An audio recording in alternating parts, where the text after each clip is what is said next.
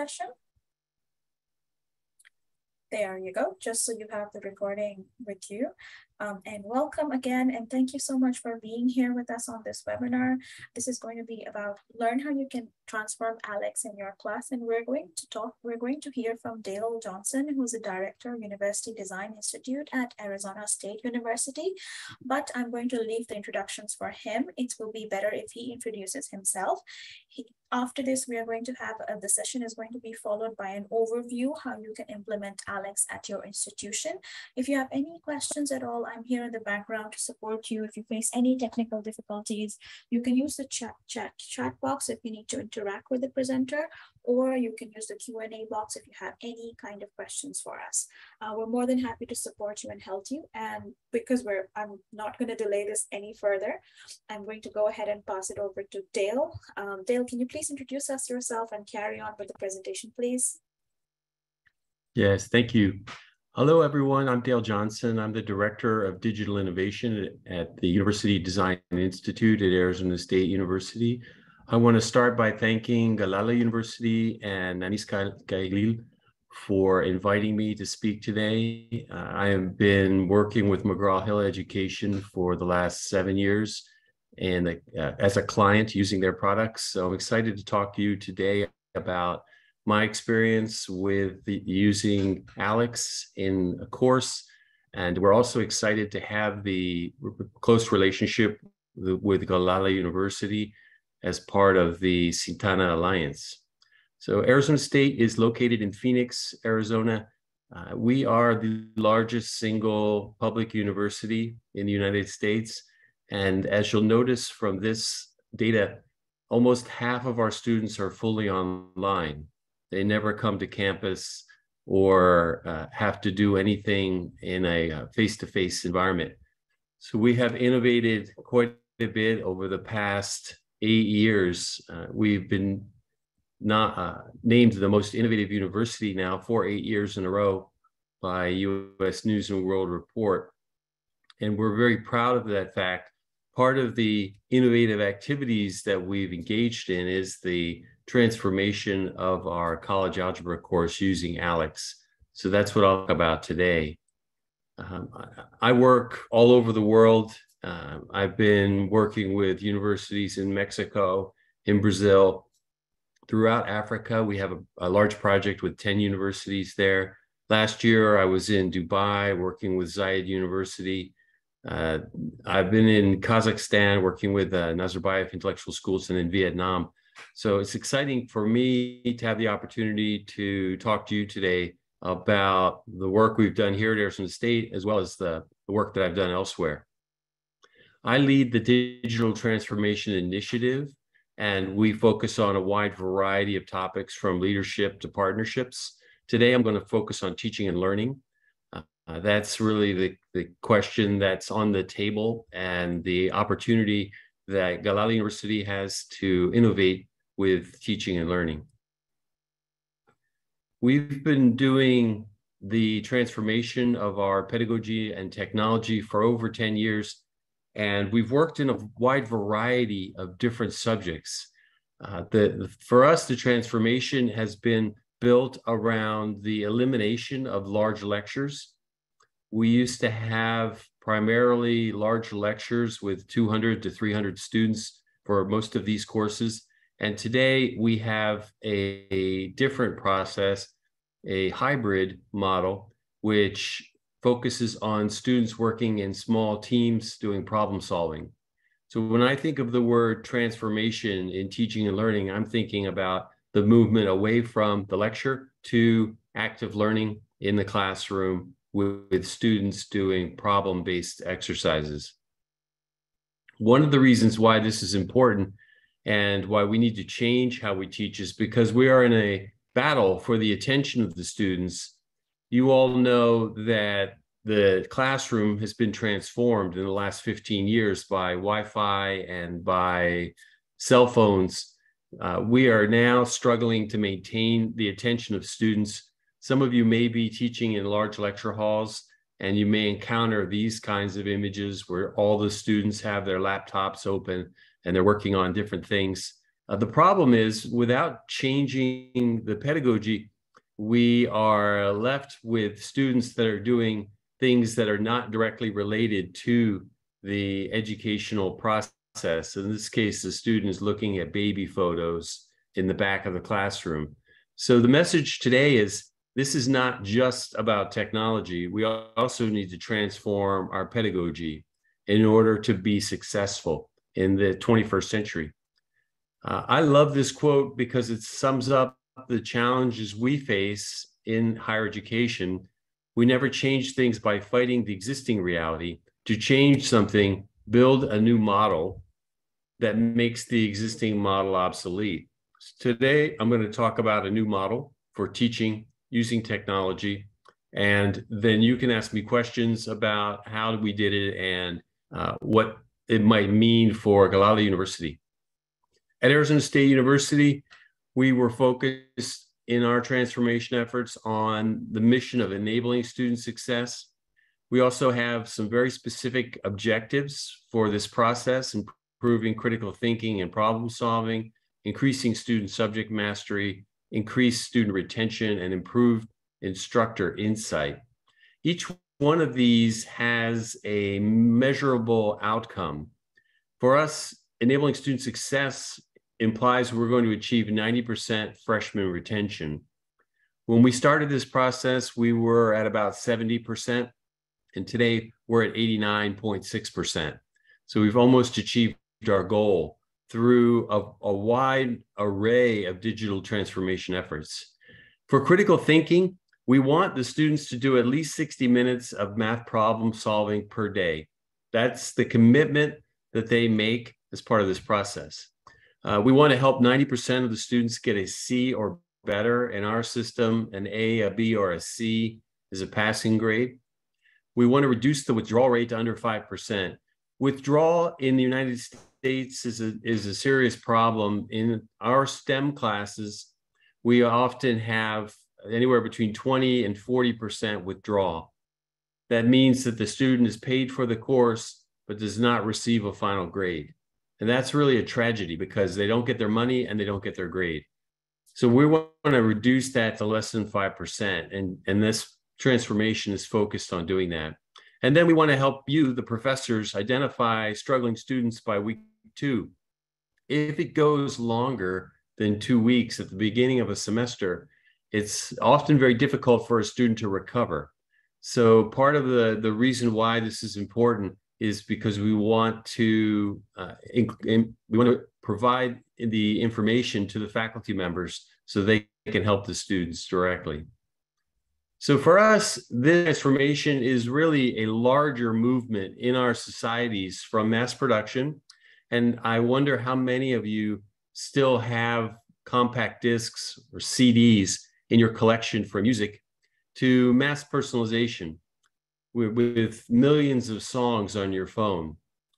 I probably still have 300 CDs that I have in my closet, but I'm not even sure I have a CD player any longer to play the music. So the movement from mass production to mass personalization is occurring in every aspect of our life. In navigation, the ability to move around a city has been transformed in the last 10 years. And I've, as I mentioned, been working in Vietnam. I don't speak Vietnamese and I can't read the language, but I can navigate using my phone anywhere in the country by putting in an address.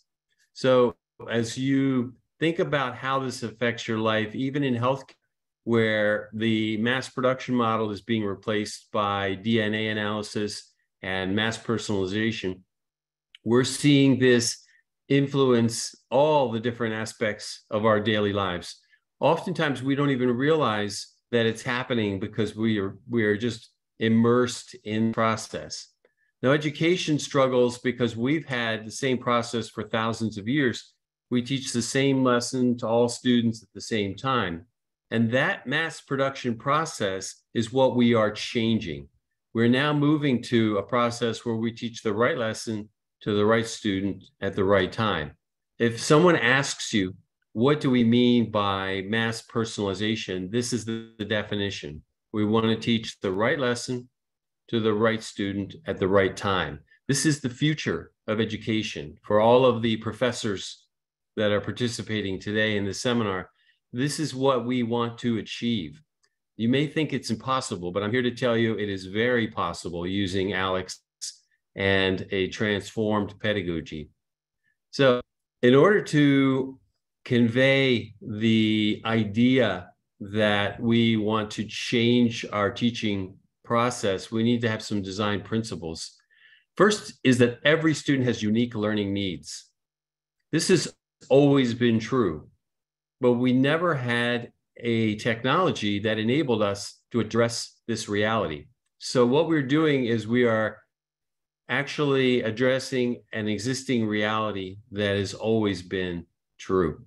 Students learn best by solving problems. This is what learning scientists have been telling us for 50 years. So we are focusing on problem solving as the part of the process. Students must demonstrate mastery of each lesson. And mastery in ALEKS is a very specific term, but in general, mastery means the ability to solve a problem repeatedly and have successful outcomes. So having the ability to solve these different problems successfully is really the goal here. And technology really depends on the teacher. So this is not going to replace our professors, it's going to enhance them. And that's where we're focused, is how do we make the technology a more productive tool in this process? And finally, we're struggling or we're focused on providing individualized instruction to students. This is where the difference occurs in their experience.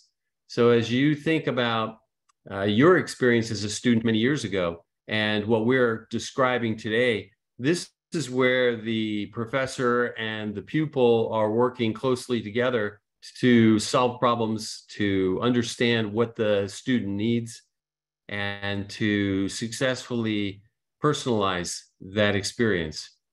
We had a tremendous problem with college algebra, and we needed to improve our results. So we tried a variety of different techniques. You may also have tried similar transformations in your experience.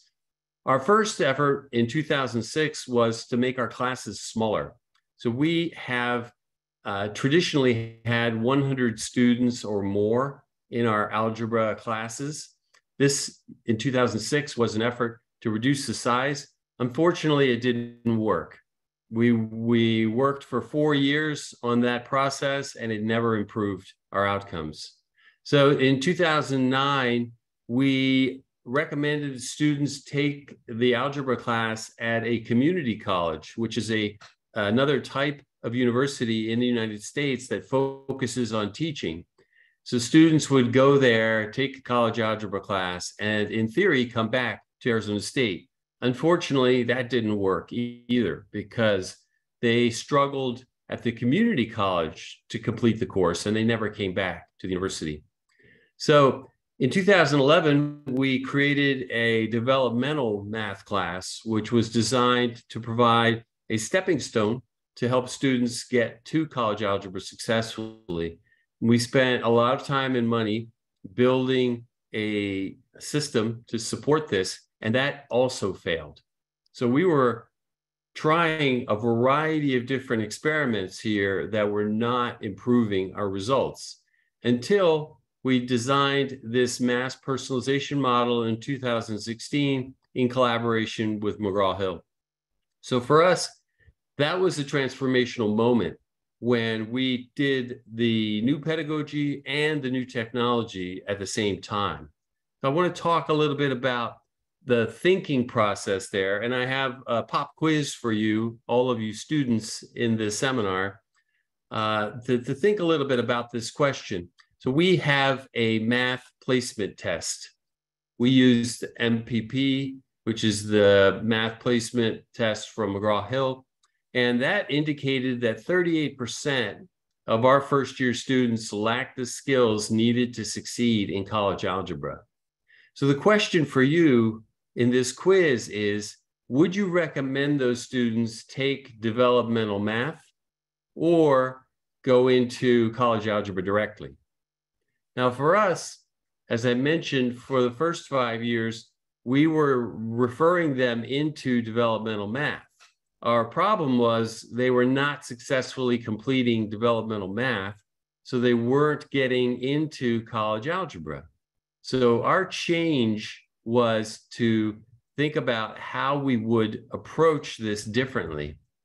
And the second question on this quiz is, what do you think will happen to your college algebra success rate, that is a grade of C or better, if they go directly into that course?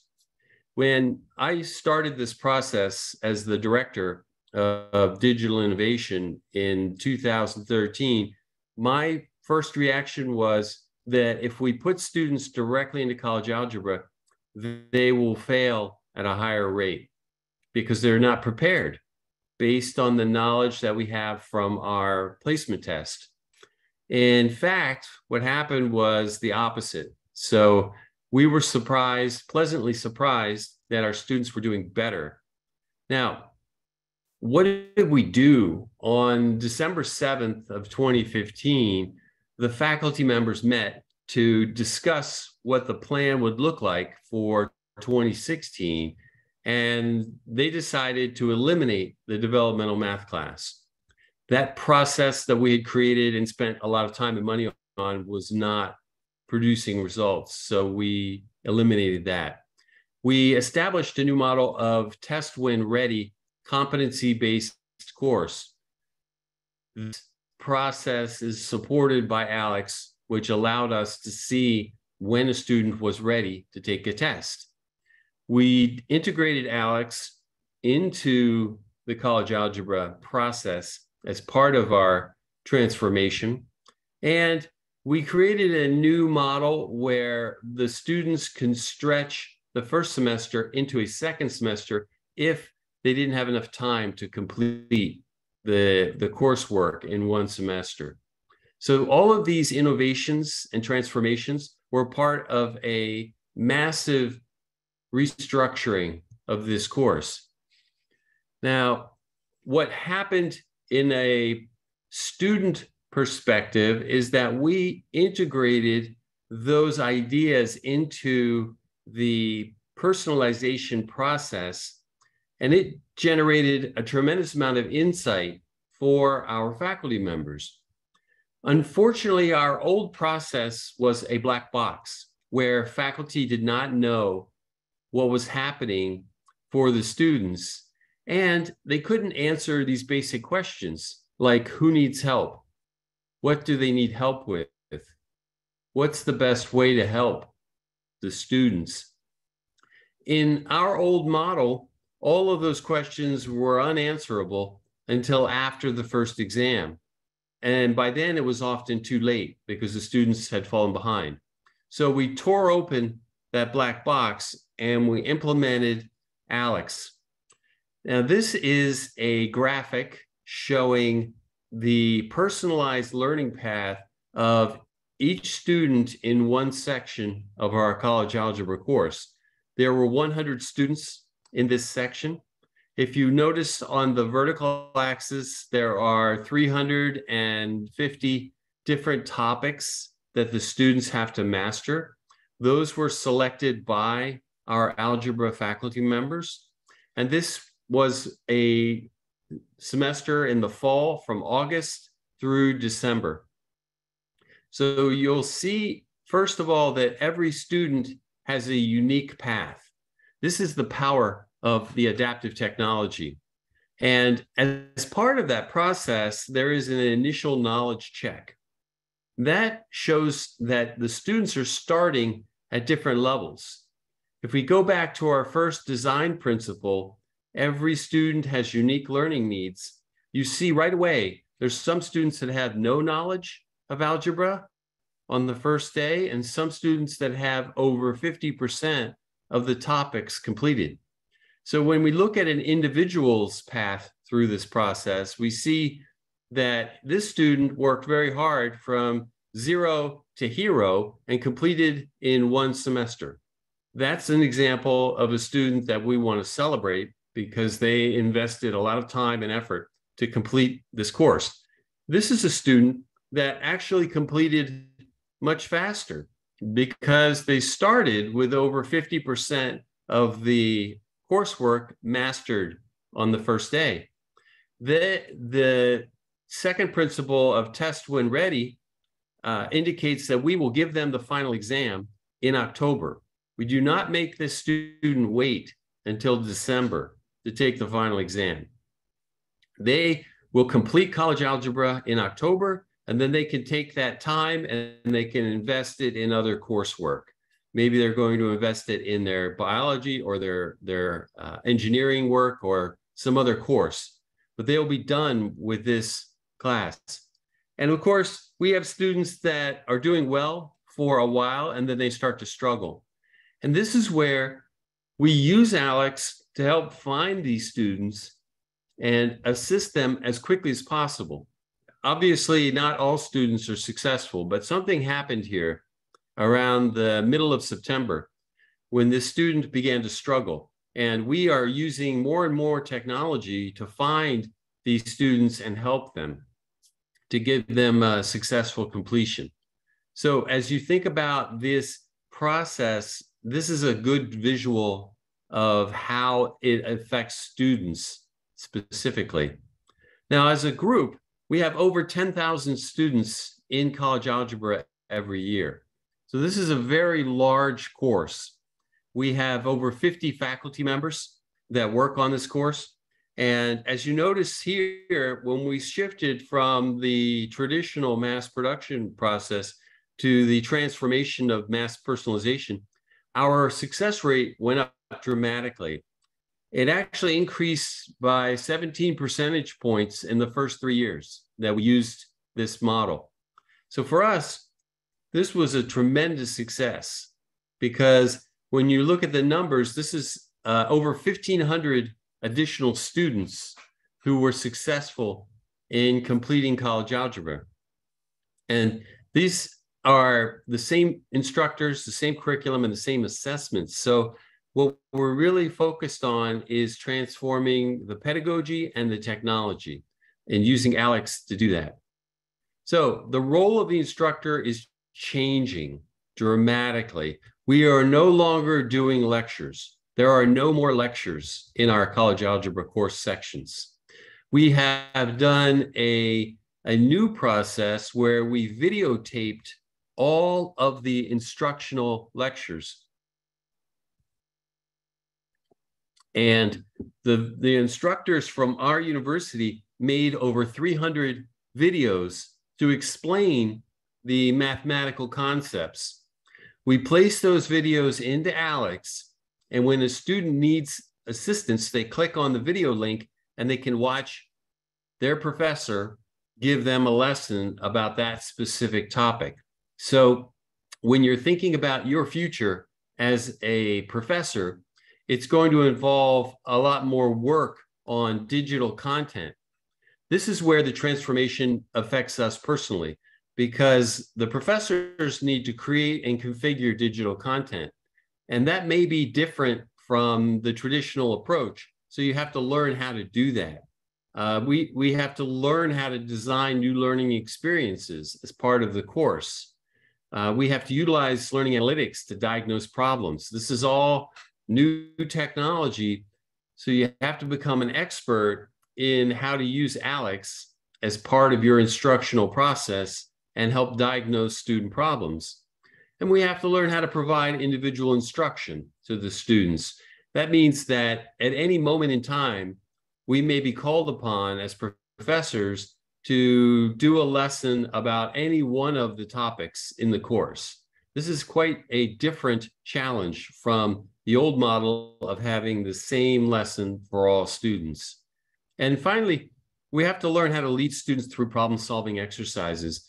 This is something that may not be immediately familiar to all professors, but it is part of the transformation because we are integrating the technology into this problem-solving process.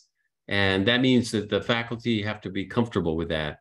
So here's an example of one of our professors who is doing a video and solving a problem. Now, the benefit of the video is quite important because the students can watch it over and over again. When you do a lecture once in the classroom, it's gone forever. When you do a video, the students have access to it anytime, anywhere that they have connection to the internet. So for your students, if they don't have a connection at home, they can come to the university and use the Wi-Fi at the university or go to the computer lab and watch these videos. For us, many students will come to the computer lab and put on headphones and watch their instructional videos. In the classroom, there's a different approach. We have the students working on computers in the classroom also. Most of our students bring their own computer now, so they have laptops. But then faculty members coach the students to improve. They're working one-on-one with the students, as I mentioned, individually instructing them to provide support if a student is stuck on a problem. We also have assistants in the classroom. We call them learning assistants, and they walk around and they also answer student questions when there's a particular problem. So the contact between the professor and the student is much more individualized. And the final component of this that's important is that students know that the faculty can see their personal progress. So they know that they have to work. If you remember, one of our objectives is to have the students do 60 minutes of math every day. So as we use ALEKS to monitor them, we can see if they're doing their work or not. That's really important, especially in math, where we need the students doing problem solving. Now, ALEKS is, as you may know, assessment and learning in knowledge spaces. You have to map the topics to your curriculum. You have the initial knowledge check, which I talked about already. You have the personalized learning path, then focus on topic mastery. In ALEKS, that means that the students can do the same problem 3 times correctly in a row. And then the students have progress knowledge checks, which are intermittent evaluations that the system uses. And the students can actually have their topics taken away if they don't do well on the progress knowledge checks. So as you think about how ALEKS works, you have to understand this approach. The big difference is really moving from a fixed lesson plan to a variable lesson plan, from group presentation to individual, and from common content to personalized. This is a transformation from static to dynamic teaching. As I mentioned, in our world today, we have moved to a dynamic interaction with our world through our cell phones primarily. And this is now capturing that same transformation. For a student, this helps them when they struggle with a lesson, because ALEKS allows you to put in support material. So if a student is having a problem in algebra, it may be something that they should have learned in a previous class. So ALEKS will allow the student to go back and review the various topics and then successfully move forward.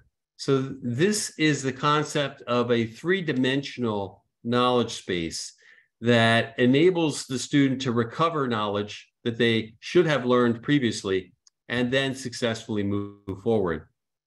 We really want to move from this problem of delayed assistance to rapid remediation. The faster we can respond to a student in need, the more successful they will be. So as you think about the value of the technology, it's really designed to remediate as rapidly as possible. Now, I like to use this to describe how it helps our students. It respects their prior knowledge, responds to their learning needs, and reduces the gap in their understanding. And the personalized learning path enables each student to make their own way through the course. So this is really the power of ALEKS. For us as faculty, we have the 3 M's: monitor, which students need assistance, measure curriculum performance, and maximize course outcomes. There are a wide variety of reports in ALEKS that you will be able to use to help you do these things. So as you learn about the technology, you will begin to understand the power of these reports. Now, we had 9 faculty and staff working on this transformation for 8 months. We selected a textbook from the McGraw Hill Library, took the entire ALEKS course from the student perspective. This was important because if you're going to use ALEKS, you have to understand how it works. So our faculty members were placed in ALEKS as students so that they could learn how it worked. Then they designed the curriculum with the 370 topics now. They agreed on exam questions for all of the sections. We added the Arizona State University videos, and we created active learning problem sets for small group work. Every 2 weeks, the students stop working in ALEKS.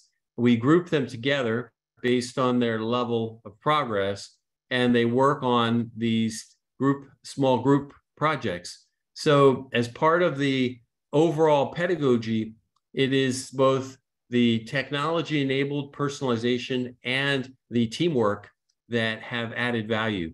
And finally, the faculty had to train their colleagues on the new model. As I mentioned before, we have more than 50 faculty members teaching college algebra every semester. So keeping them informed and up to date is important. This transformation took a lot of effort. Faculty members, instructional designers, technologists, the vendor personnel. We had a team from McGraw Hill assisting us. There were graphic designers involved, video producers. We even had librarians who assisted us with organizing the information and finding additional information. And then we had leadership. It's important that the leaders are involved, academic leaders specifically, because transformation is a team sport. It's impossible for one person to do all of this work in this new environment. So build your team to enable your success. And when I say leadership matters, I mean faculty leadership, the department chairperson, college dean, and university provosts all have to be aligned in order for this to be successful. If any one of these people has doubts about the transformation, then it's going to fail. So you have to work closely across the entire academic leadership in order to align all 4 levels. We had very strong provost and department chair leadership. We provided extra funding for the faculty work that they did outside of their regular responsibilities. We had a lot of faculty leadership and creativity. These were the thought leaders and innovators in our math department who made this possible. We used a lot of instructor peer mentoring for training because the faculty respected each other. And we had a lot of patience. As you saw, we started the process in 2006, and it wasn't until 10 years later in 2016 that we actually found a solution that was successful for us. So patience is critical in this process. It should not take you 10 years because you have the advantage of seeing our transformation, and the technology is much better now. So you should be able to make this transformation in 10 months rather than 10 years. So at the end of all of this, we gathered together all the faculty members and we presented the data and celebrated our success. The challenge, obviously, for faculty is they rarely get a perspective of how well a process like this worked. So for us to be able to celebrate, we had some apple juice that we were able to share at the university and celebrate their hard work and successful outcomes. So I like to finish with this quote: "The best way to predict the future is to invent it." And I want to challenge all of you at Galala University to invent the future of education in Egypt and be creative and transformational in your efforts. So it's been a pleasure presenting to you today, and I look forward to answering your questions and hopefully supporting you again in the future as you continue on your transformational journey. So are there any questions now? And we have a couple of different ways to ask them. I think through the Q&A box, through the chat also, it's possible. Thank you, Dale. That was wonderful. We can also unmute you and you can ask your question. You just have to raise your hand. So if you raise your hand, I can unmute you and you can ask your question. But as Dale said, use the Q&A box or the chat box. Any questions at all?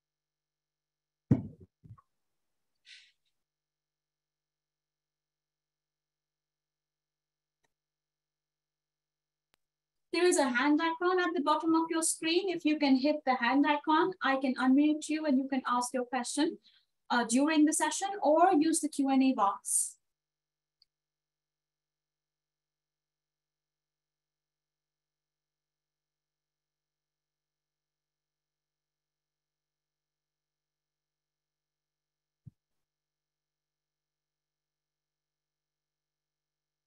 Okay, I have Ahmed who wants to.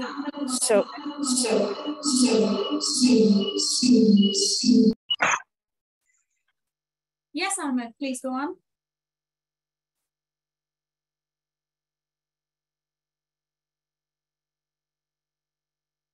Ahmed, you can unmute yourself. Okay, sorry. Can you hear me now? Perfect, I can. Yes. Yeah. I thank you first for your presentations. Unfortunately, I wasn't able to join from the beginning, but I almost got most of the information I need. I have a little technical question regarding the difference exact between ALEKS 365 and ALEKS BBL as an instructor. I know there is, of course, a difference, but from instructor point of view, in order to manage my duties or like how to get most benefit of this three modules, different modules with the same name, ALEKS. Yes. So first, PPL is a very unique product for the pre-assessment, and you should think about that as a separate process. So you can put that one on the side. Then ALEKS and ALEKS 360 are variations on the product.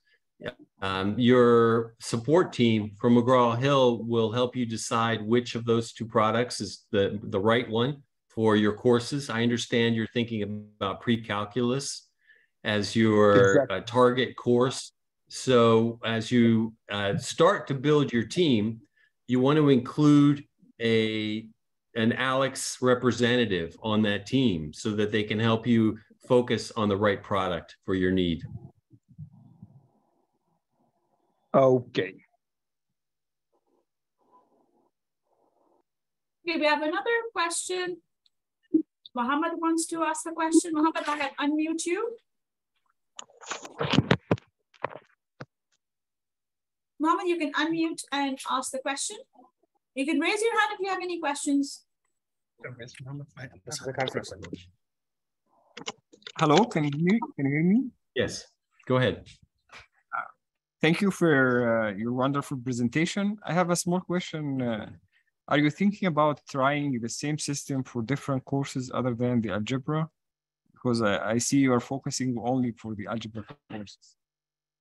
Yes, we have the same ALEKS system for college math and for pre-calculus.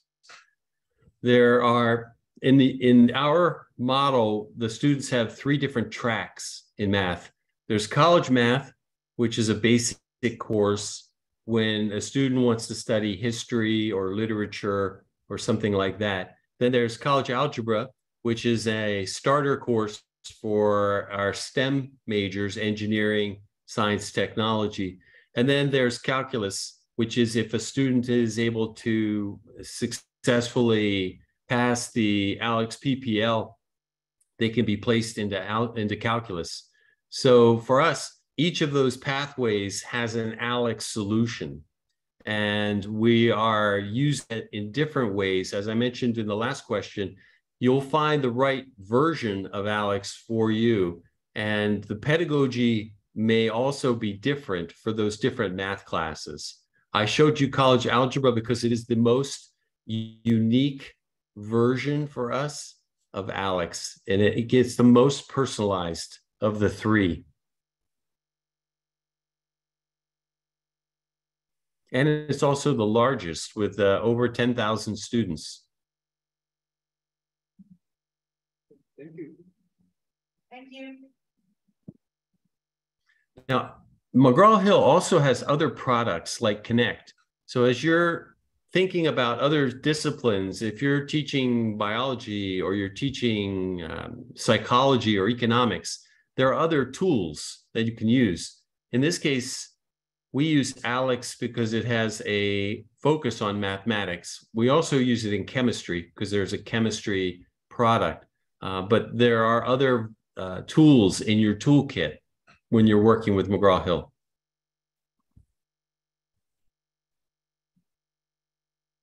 Thanks, Dale. Any question? Oh, Shaima has a question as well, so I'm going to allow her to talk. Shaima, you can unmute. Yes, thank you very much. Thank you very much for this great presentation. As a matter of fact, we're going to adopt pre-calculus and college algebra, so I think the ALEKS platform will be very useful for us. I just had a question. You are showing this a slide of an instructor having a video or showing some sort of demonstration. Is this being set up through ALEKS or ALEKS and PlayPosit together?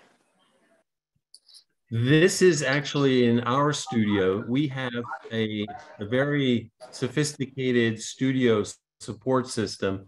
So let me show you. We built a number of video studios at our university because of all of our online courses. And ALEKS is just one use of this. We also place our instructional videos in Canvas and other products in our learning management system, and then in Connect when we're doing other courses in that product from McGraw Hill.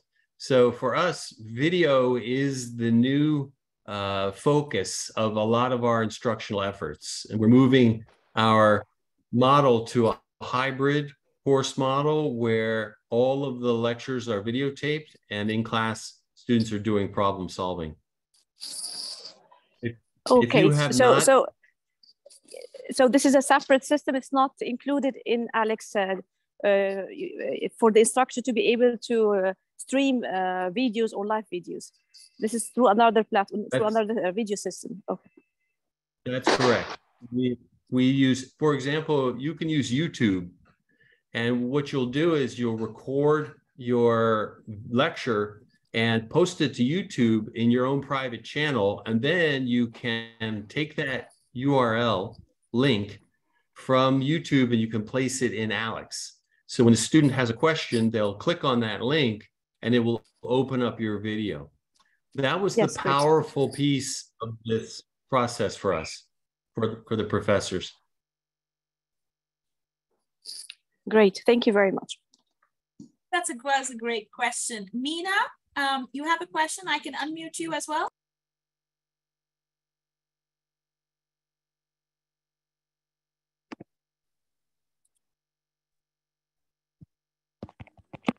Yes, thank you so much. First of all, it's very interesting indeed. My question, I am an assistant professor at Faculty of Architecture at Galala University. So yeah, I can imagine really that ALEKS would perform greatly regarding algebra and calculus courses. So when I think about architecture courses, starting from history and theory of architecture till design studios and so on. Yeah, in the core of our educational system, that our students come together in the classroom to meet the professor and then discuss together, opening discussions, play together, make exercises, develop their projects. So the teamwork and the face-to-face techniques are very important in this system. So how can you imagine such a different discipline working on digital transformation and using McGraw Hill techniques and tools. And thank you so much. I studied architecture as an undergraduate, so I know exactly what you're talking about. And one of the things that I learned in the architecture degree program was that architects were doing this new model 50 years ago. So we, in our curriculum and in our pedagogy, are much further along than other disciplines. But where architecture has the studio model, we are encouraging now the biology and the chemistry and the physics and the history professors to develop a studio component. I'm going to have to change presentations. I'll show you how this works in a different presentation. So if you'll give me just a moment here, I'm going to go to another presentation that I'm doing for the Jamaican Minister of Education in the this Friday. What we do, I hope you're familiar with Bloom's taxonomy. This is a way to represent the learning process. So what we do is we do all of the online learning before the class session so that we can do interactive learning in class. And this is really the model of the future. So we're optimizing the online high-tech options with the interactive high-touch learning. This model has been very successful at Arizona State for the areas outside of math. There's a 4-step process where we do information acquisition. This is what we used to do in lecture in the class. We do assessment online. This is what we used to do in class when we give them a quiz. And now we focus all of our energy in class on interactive learning, where we work on applied concept exercises. So you take the architectural model and you apply it to a history class, and it transforms the learning experience. And then the 4th step here is assimilation, where we ask the students to do a follow-up exercise or an essay. So you take that process and you can build an entire course around this process. And so what we've done is we've encouraged the faculty to videotape all of their lectures and integrate that online material with the interactive learning in class. They are really symbiotic. And I'll give you one other piece of data here. Let me see if I can find it very quickly. So when we did this in Introduction to Biology, you may remember that I said that we were trying to reduce our withdrawal rate to less than 5%. So this 5%. Case, we went from 20% withdrawal to less than 2%. And our success rate went from 72% to 94%. So we met both of our objectives. We had more than 90% success rate and less than 5% withdrawal rate. For us, this was the moment when we realized that you have to optimize the combination of technology and pedagogy. And we did this with all of these other classes I mentioned. So I'll go back to this slide. So we've done everything on this list, including philosophy. If there are any philosophy professors in this session, you should know that you too can take advantage of this model. Sometimes this is referred to as a flipped class or a blended class or a hybrid class. So we found that this is the model of the future for our students and our professors. Now, here's the last piece of this process. For the classroom, what we've done is we've transformed the classroom. You won't find the large lecture halls anymore. We have classrooms with round tables. They have technology, whiteboards, the ability to talk to one another face to face. So this is what a class looks like at Arizona State University now. And the goal is to prepare students for real world problem solving. And this is why it's important, as you think about your transformation at Galala, that you have a vision of the future that will work for you. Thank you so much. Thank you so much. I appreciate it. You're welcome.